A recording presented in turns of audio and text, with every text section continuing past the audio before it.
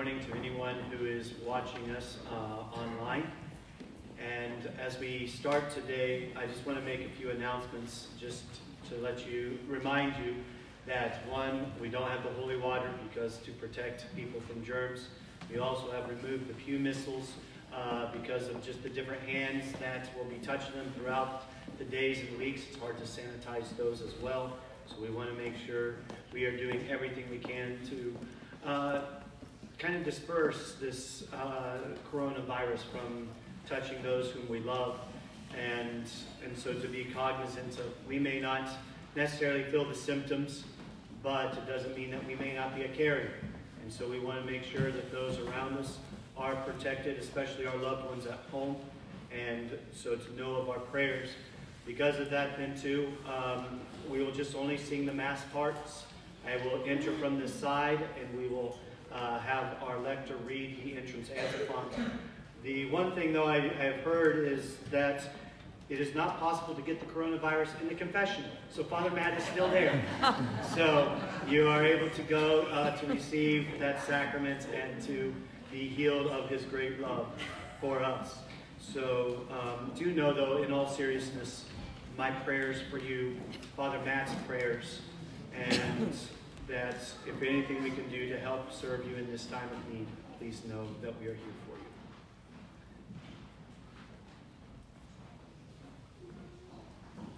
Good morning. Welcome to Blessed Sacrament Catholic Church. Thank you for joining our community in offering the Holy Sacrifice of the Mass. Today, we celebrate the third Sunday of Lent. This Mass is being offered for the repose of the soul of Anne Patton.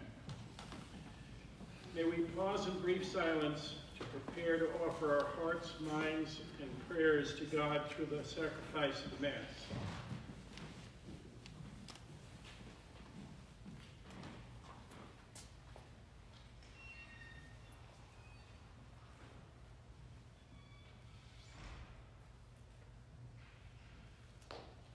Please stand for the entrance antiphon.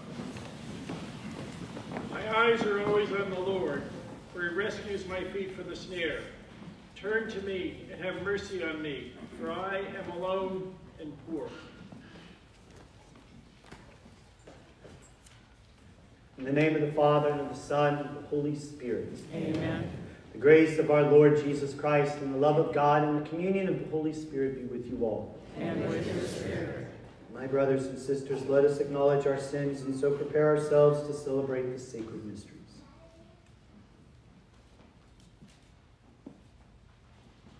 I confess to Almighty God and to you, my brothers and sisters, that I have greatly sinned in my thoughts and in my words, in what I have done and in what I have failed to do, through my fault, through my most grievous fault. Therefore I ask Blessed Mary, ever Virgin, all the angels and saints, and you, my brothers and sisters, to pray for me to the Lord our God. May Almighty God have mercy on us, forgive us our sins, and bring us to everlasting life. Amen. Kyrie eleison. Kyrie eleison. Christe eleison. Christe eleison. Kyrie eleison. Kyrie eleison.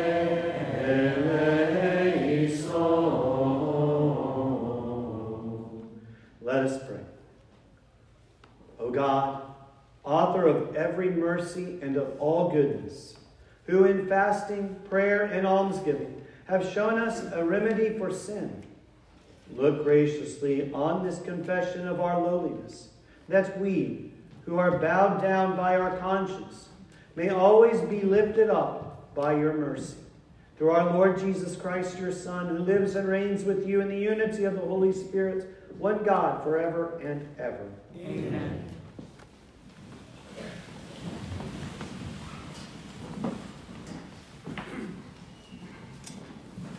A reading from the book of Exodus.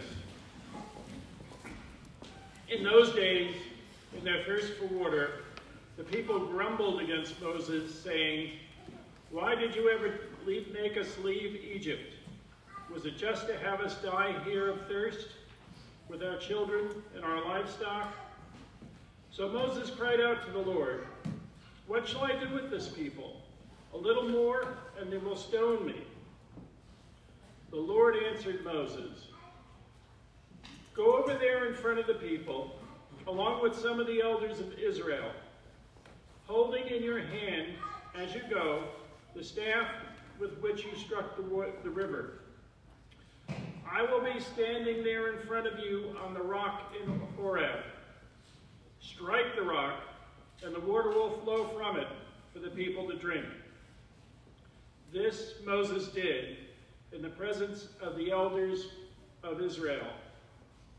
The place was called Massah and Meribah, because the Israelites quarreled there and tested the Lord, saying, "Is the Lord in our midst or not?" The word of the Lord. Thanks be to God.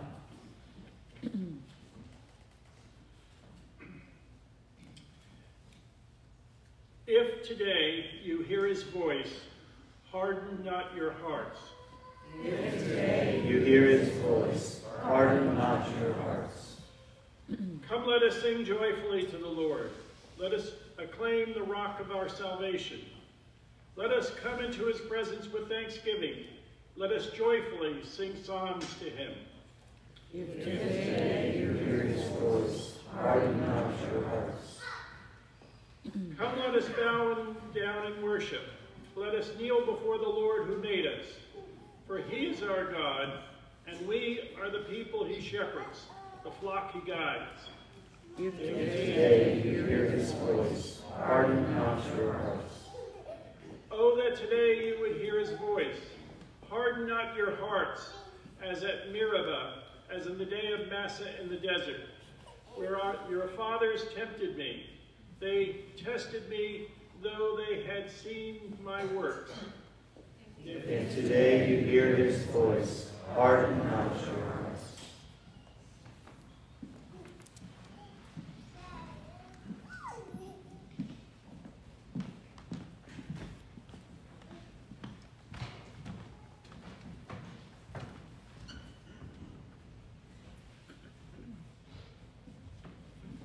A reading of the letter of St. Paul to the Romans.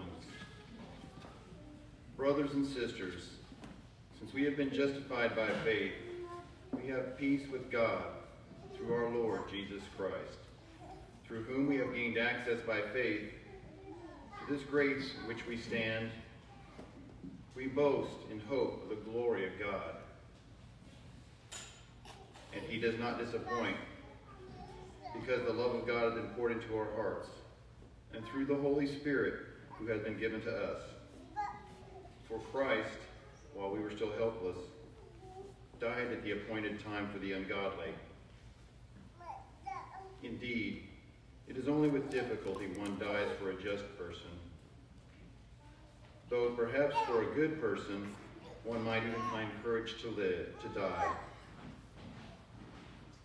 But God proves his love for us, that while we were still sinners, Christ died for us. The word of the Lord. Thanks be to God. Praise to you, Lord Jesus Christ, King of endless glory. Praise to you, Lord Jesus Christ, King of endless glory. Lord, you are truly the Savior of the world. Give me living water that I may never thirst again. Praise to you, Lord Jesus Christ, King of endless glory. The Lord be with you. And with your spirit. A reading from the Holy Gospel according to John. Glory to you, O Lord. Jesus came to a town of Samaria called Sychar, near the plot of land that Jacob had given to his son Joseph. Jacob's well was there. Jesus, tired from his journey, sat down there at the well. It was about noon. The woman of Samaria came to draw water. Jesus said to her, "Give me a drink." His disciples had gone into the town to buy food. The Samaritan woman said to him, "How can you, a Jew, ask me, a Samaritan woman, for a drink. For Jews use nothing in common with Samaritans. Jesus answered and said to him, if you knew the gift of God, and who is saying to you, give me a drink, you would have asked him, and he would have given you living water. The woman said to him, Sir, you do not even have a bucket, and the cistern is deep. Where then can you get this living water? Are you greater than our father Jacob, who gave us this cistern and drank from it himself, with his children and his flocks? Jesus answered and said to her, everyone who drinks this water will be thirsty again. But whoever drinks the water I shall give will never thirst. The water I shall give will become in him a spring of water welling up to eternal life. The woman said to him, Sir, give me this water, so that I may not be thirsty, or have to keep coming here to draw water. Jesus said to her, Go, call your husband, and come back. The woman answered and said to him, I do not have a husband. Jesus answered her, You are right in saying, I do not have a husband. For you have had 5 husbands, and the one you have now is not your husband. What you have said is true. The woman said to him, Sir, I can see that you are a prophet. Our ancestors worshipped on this mountain, but you people say that the place to worship is in Jerusalem. Jesus said to her, Believe me, woman, the hour is coming when you will worship the Father neither on this mountain nor in Jerusalem. You people worship what you do not understand. We worship what we understand, because salvation is from the Jews. But the hour is coming, and is now here, when true worshipers will worship the Father in spirit and truth. And indeed, the Father seeks such people to worship him. God is spirit, and those who worship him must worship in spirit and truth. The woman said to him, I know that the Messiah is coming, the one called the Christ. When he comes, he will tell us everything. Jesus said to her, I am he, the one speaking with you. At that moment, his disciples returned and were amazed that he was talking with a woman. But still, no one said, What are you looking for? Or, why are you talking with her? The woman left her water jar and went into the town and said to the people, Come and see a man who told me everything I have done. Could he possibly be the Christ? They went out of the town and came to him. Meanwhile, the disciples urged him, Rabbi, eat. But he said to them, I have food to eat of which you do not know. So the disciples said to one another, Could someone have brought him something to eat? Jesus said to them, My food is to do the will of the one who sent me, and to finish his work. Do you not say, In 4 months the harvest will be here? I tell you, look up and see the fields ripe for the harvest. The reaper is already receiving payment and gathering crops for eternal life, so that the sower and reaper can rejoice together. For here the saying is verified that one sows and another reaps. I sent you to reap what you have not worked for. Others have done the work, and you are sharing the fruits of their work. Many of the Samaritans of that town began to believe in him because of the word of the woman who testified, He told me everything I have done. When the Samaritans came to him, they invited him to stay with them, and he stayed there 2 days. Many more began to believe in him because of his word. And they said to the woman, We no longer believe because of your word, for we have heard for ourselves, and we know that this is truly the Savior of the world. The Gospel of the Lord. Praise to you, Lord Jesus Christ.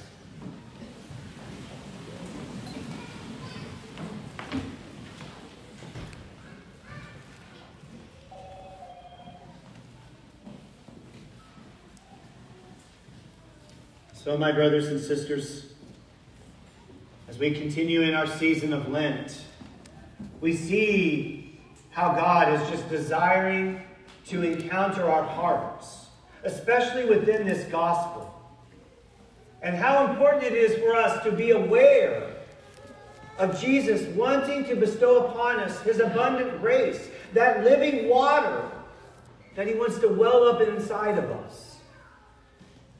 You see, we're aware of Jesus, especially when we come to Mass. We're aware of him when we enter into adoration, or maybe the reading of the Scriptures. We become aware when we pray the Rosary, or any other type of devotion or prayer, that we're more attuned to knowing that Jesus is right there to converse with us and we with him. But the thing is, God wants to converse with us always. He wants to encounter our hearts at every moment. Yes, in prayer here at Mass and so forth, but also in our work, in our families, even in the most mundane chore that we hear in this gospel. The Samaritan woman was only going to get water, a daily chore she had to do. And it was right there that Jesus was present, seeking to show forth his great love and the abundant grace he wants to pour into her. And it's amazing, this encounter then, because she slowly comes aware of who she's speaking with. You see, at the beginning, she didn't even know. She arrives there at the well, and the only thing that she identifies Jesus is, you're a Jew. We have nothing in common. It's almost as if, if you were to go to a place and you see this person standing right there and you're thinking, please don't talk to me. So you get right there on your iPhone and you just start texting things.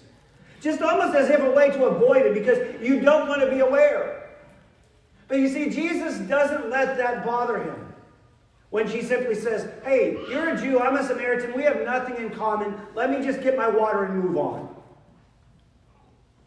No, Jesus wants to touch her heart, just like he wants to touch our hearts. And so he speaks to her and simply says, if you had known the gift of God, you would ask him for a drink. Because I can give you living water. I can give you something beyond what you even desire right now. The Samaritan woman now becomes a little bit more aware because it's the way she addresses him now. She no longer sees him as a Jew. She looks at him and says, sir. Almost as a way of endearment, as a way of seeing that he's this kind man now. Give me this water so I don't have to come here anymore. I ask for your help because coming at noon is like the worst time to go. And she only goes at noon because of her sins. Typically they would go get water either early in the morning or in the evening. That way the water would be enough for the whole day or to carry over into the next. But also because it's cooler then. You don't have to worry about the heat. But the thing is she doesn't want to be around anyone. She would rather go at noon in the heat of the day than to have to face anyone else. But yet Jesus wants to come and encounter her at that moment. He wants to free her from this. And that's why he says, I want to give you this living water. And he reveals to her her sins. Those infidelities of marriage. Not as a way to condemn her, but as a way to remove that. So that that is no longer blocking her from receiving the great gift of God's love, the grace he wants to pour into her. In a way, she is making a confession right now. And because of that, she comes to now a deeper awareness of this encounter. She no longer calls him sir, but a prophet. You see, deep there in her heart, Jesus is growing. He's becoming more present. And thus then that leads into the understanding of worship, to become aware of Jesus, to be able to receive him more and more. Jesus says, there will be a time, and it is now here, where everyone will worship in spirit and in truth. That is the coming of the Holy Spirit. And in the truth of Jesus' sacrifice upon the cross that we celebrate here at Mass. And my brothers and sisters, it's at that moment she realizes the Christ will tell us everything. The Messiah will come. And Jesus looks at her with a smile and says, I am he who is speaking with you. I can only imagine in that moment that as Jesus says that to this woman, there becomes a smile upon her face, a deeper awareness, and as if the floodgates of her heart and soul are now opened to receive every gift that God wants to pour into her. She experiences the joy of knowing that, wow, I have been speaking to Jesus. I have been present with him.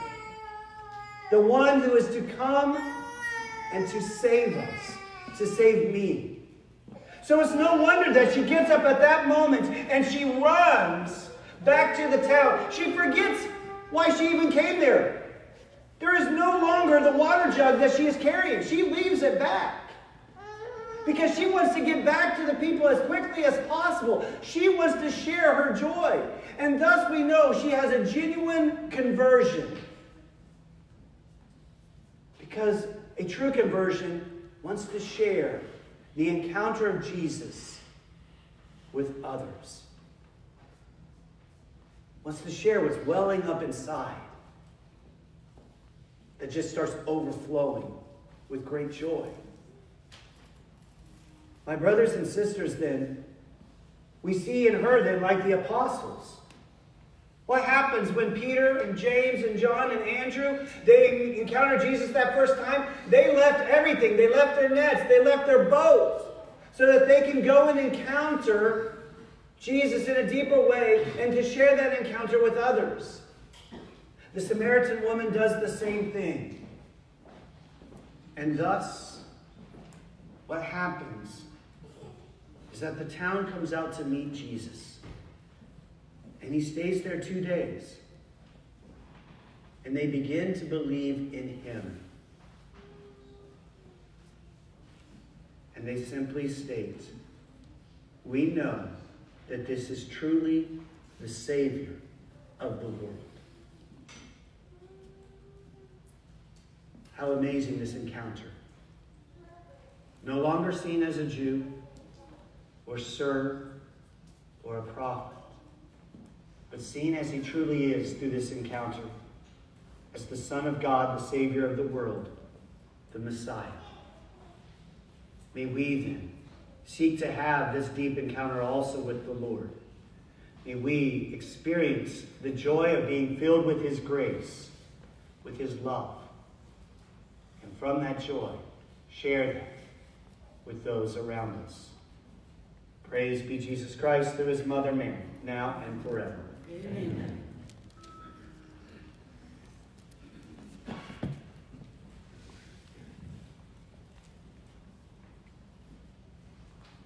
We rise and profess our faith. I believe in one God, the Father Almighty, maker of heaven and earth, of all things visible and invisible. I believe in one Lord Jesus Christ, the only begotten Son of God, born of the Father before all ages, God from God, light from light, true God from true God, begotten, not made, consubstantial with the Father. Through him all things were made. For us men and for our salvation, he came down from heaven, and by the Holy Spirit was incarnate of the Virgin Mary and became man. For our sake he was crucified under Pontius Pilate. He suffered death and was buried, and rose again on the third day, in accordance with the Scriptures. He ascended into heaven, and is seated at the right hand of the Father. He will come again in glory to judge the living and the dead, and his kingdom will have no end. I believe in the Holy Spirit, the Lord, the giver of life, who proceeds from the Father and the Son, who with the Father and the Son is adored and glorified, who has spoken through the prophets. I believe in one holy, Catholic, and Apostolic Church. I confess one baptism for the forgiveness of sins, and I look forward to the resurrection of the dead and the life of the world to come. Amen. Trusting our Heavenly Father, we bring him our prayers and petitions. That the church and her people will serve God with love and reverence, especially during the season of Lent. We pray to the Lord. Lord, hear our prayer. For Christians everywhere who are being persecuted and killed for professing their beliefs, that God will protect and comfort them, and that we will see an end to the violence throughout the world. We pray to the Lord. Lord, hear our prayer. That young men and women among us today will be inspired to respond generously to God's call to the priesthood and religious life. And for Luke Meyerhoff in our parish as he discerns God's will, we pray to the Lord. Lord, hear our prayer. That we can work together with all people of goodwill to feed the hungry and shelter the homeless, and that God will bring good out of this time of uncertainty surrounding the coronavirus. We pray to the Lord. Lord, hear our prayer. And for all those who have died, including Mary Lou Cook, Dan Gonzalez, husband of former Blessed Sacrament teacher Pam Gonzalez, may they rest in the peace of Christ. We pray to the Lord. Lord, hear our prayer. O God, who grant us by glorious healing remedies while still on earth to be partakers of the things of heaven, guide us, we pray, through this present life, and bring us to that light in which you dwell, through Christ our Lord. Amen.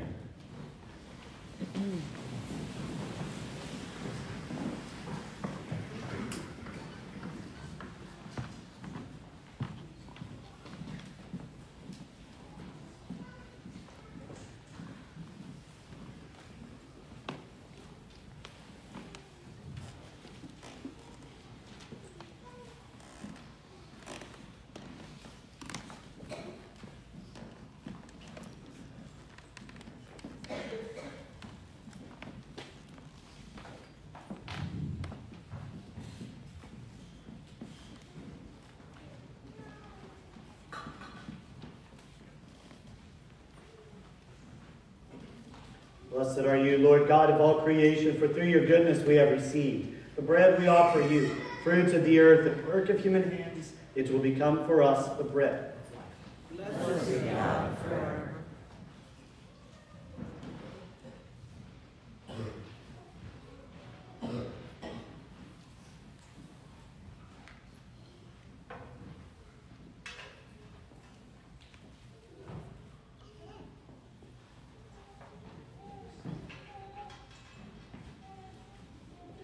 Blessed are you, Lord God of all creation, for through your goodness we have received the wine we offer you, fruits of the vine and work of human hands, to become our spiritual drink.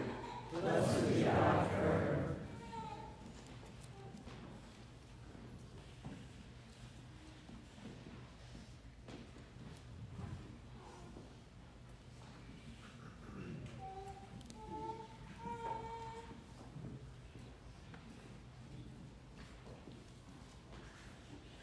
Pray, brethren, that my sacrifice and yours may be acceptable to God the Almighty Father. May the Lord accept the sacrifice at your hands, for the praise and glory of his name, for our good and all of the Holy Church. Be pleased, O Lord, with these sacrificial offerings, and grant that we, who beseech pardon for our own sins, may take care to forgive our neighbor, through Christ our Lord. Amen. The Lord be with you. And with your spirit. Lift up your hearts. We lift up to the Lord. Let us give thanks to the Lord our God. It is right and just. It is truly right and just, our duty and our salvation, always and everywhere to give you thanks, Lord, Holy Father, Almighty and eternal God, through Christ our Lord. For when he asked the Samaritan woman for water to drink, he had already created the gift of faith within her, and so ardently did he thirst for her faith that he kindled in her the fire of divine love. And so we too give you thanks, and with the angels praise your mighty deeds as we acclaim. Sanctus, Sanctus, Sanctus Dominus Deus Sabaoth, pleni celi et terra, gloria tua, Hosanna in excelsis, benedictus, qui venit in nomine Domini, Hosanna in excelsis. You are indeed holy, O Lord, and all you have created rightly gives you praise. For through your Son, our Lord Jesus Christ, by the power and working of the Holy Spirit, you give life to all things and make them holy. And you never cease to gather a people to yourself, so that from the rising of the sun to its setting, a pure sacrifice may be offered to your name. Therefore, O Lord, we humbly implore you, by the same Spirit, graciously make holy these gifts we have brought to you for consecration, that they may become the body and blood of your Son, our Lord Jesus Christ, at whose command we celebrate these mysteries. For on the night he was betrayed, he himself took bread, and giving you thanks, he said the blessing, broke the bread, and gave it to his disciples, saying, "Take this, all of you, and eat of it. For this is my body, which will be given up for you."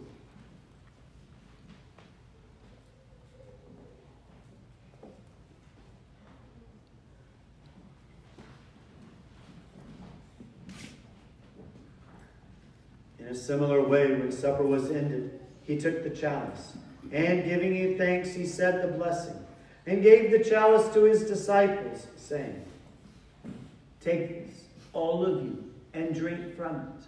For this is the chalice of my blood, the blood of the new and eternal covenant, which will be poured out for you and for many, for the forgiveness of sins.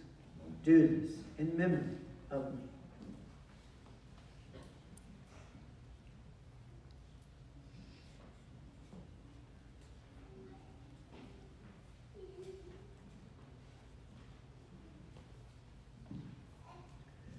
Mysterium Fidei, mortem tuum, annuntiamus Domine, et tuum resurrectionem confitemur, donec venias.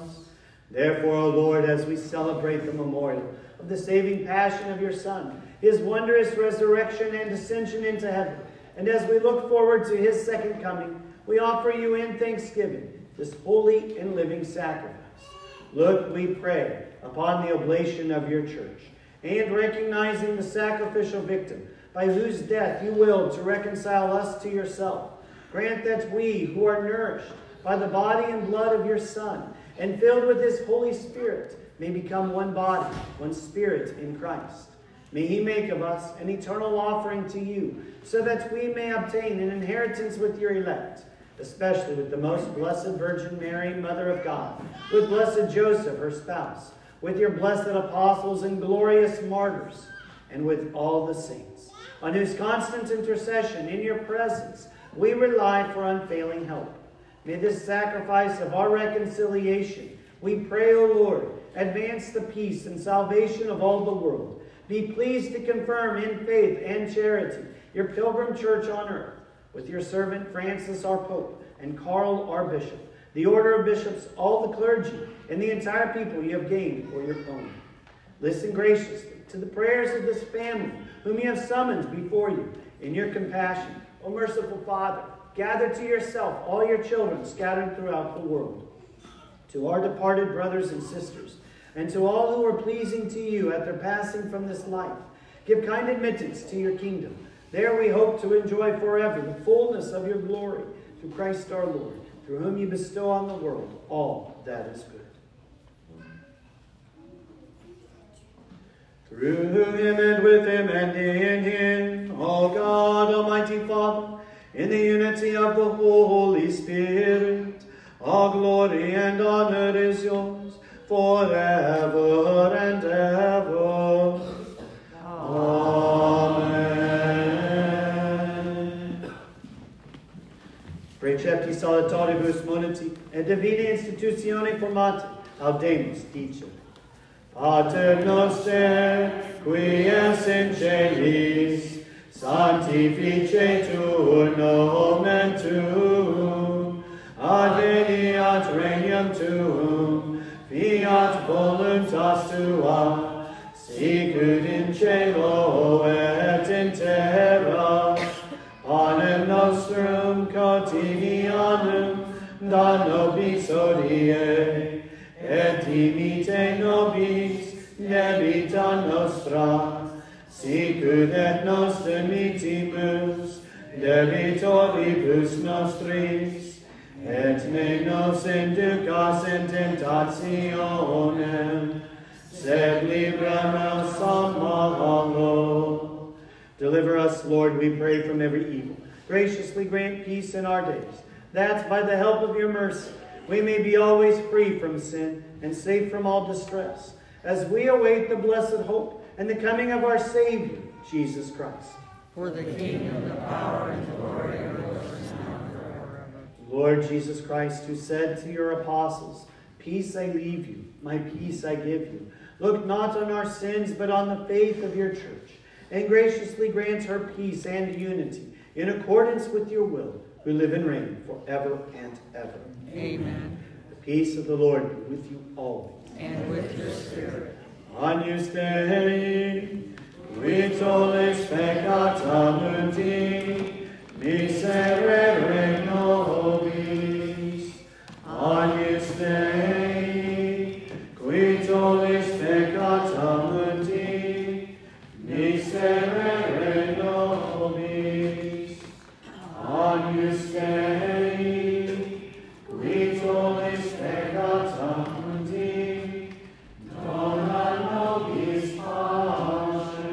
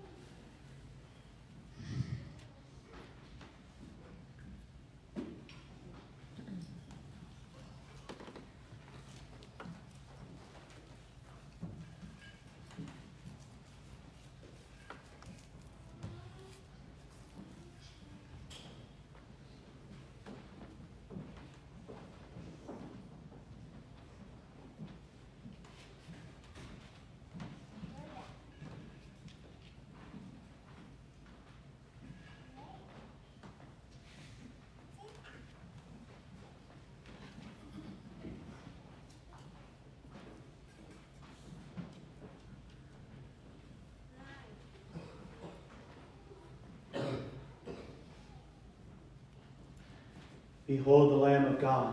Behold him who takes away the sins of the world. Blessed are those called to the supper of the Lamb. Lord, I am not worthy that you should enter under my roof, but only say the word, and my soul shall be healed.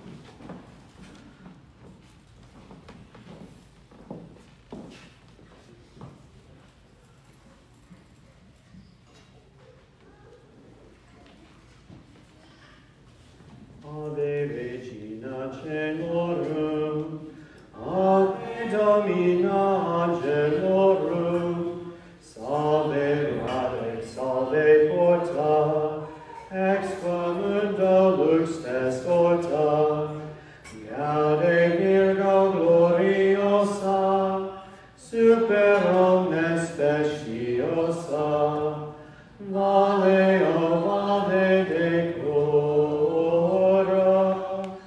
et pro nobis Christum exora.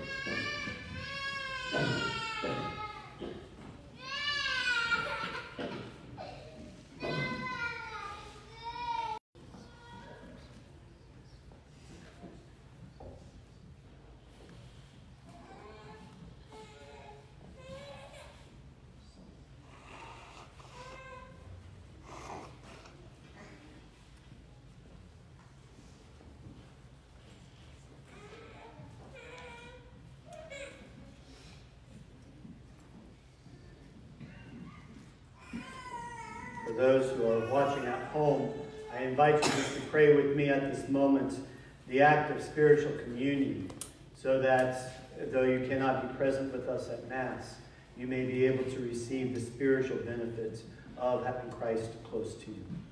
So the act of spiritual communion. My Jesus, I believe that you are present in the most blessed sacrament. I love you above all things, and I desire to receive you into my soul. Since I cannot at this moment receive you sacramentally, come at least spiritually into my heart. I embrace you as if you are already there, and unite myself wholly to you. Never permit me to be separated from you. Amen.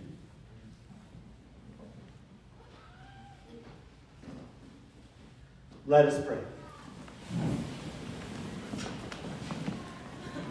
As we receive the pledge of things yet hidden in heaven, and are nourished while still on earth, with the bread that comes from on high, we humbly entreat you, O Lord, that what is being brought about in us in mystery may come to true completion through Christ our Lord. Amen. The Lord be with you. And with your spirit. Bow down for the blessing. Direct, O Lord, we pray, the hearts of your faithful, and in your kindness grant your servants this grace, that, abiding in the love of you and their neighbor, they may fulfill the whole of your commands, through Christ our Lord. Amen. And may Almighty God bless you, the Father, and the Son, and the Holy Spirit. Amen. Go in peace, glorifying the Lord by your life. Thanks be to God.